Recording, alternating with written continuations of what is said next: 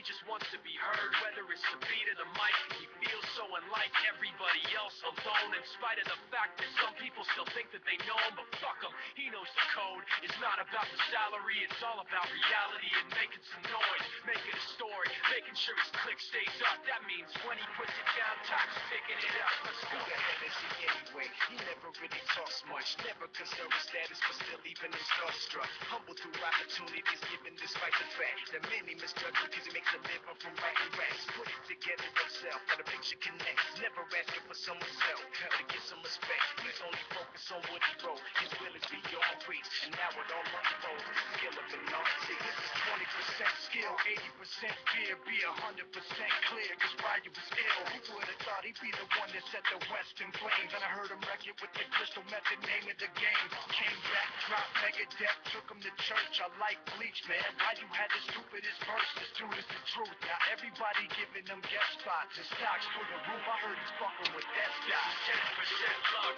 20% skill, 15% concentrated power of will, 5% pleasure, 50% pain, and 100% reason to remember the name. Call him Ryu, he's sick and he's spitting fire at Mike. Got him out the dryer, he's hot. Found him in Fort Minor with top for the fucking nihilist porcupine. He's a prick, he's a cockpit type. Women wanna be within rappers, hope he gets shot. 8 years in the making, patiently waiting to blow. Now the record with your notice taking over the globe. He's got a partner in crime, his shit is equally dope. You won't believe the kind of shit that comes out of this kid's throat.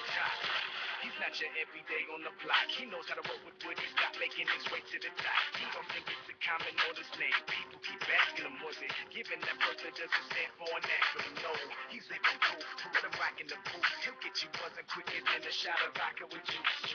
Him and his crew are known around as one of the best. Dedicated to what they do and give 100%. Forget Mike, nobody really knows how or why he works so hard. It seems like he's never got time because he writes every note, he writes every line. And I've seen him at work when that light goes on in his mind. It's like a design is written in his head every time before he even touches a key or speaks in a rhyme. And those motherfuckers he runs with, the kids that he signed, ridiculous, without even trying. How did they do it? 10% luck, 20% skill, 15% concentrated power of will, 5% pleasure, 50% pain, and 100% reason to remember the name. 10% luck, 20% skill, 15% concentrated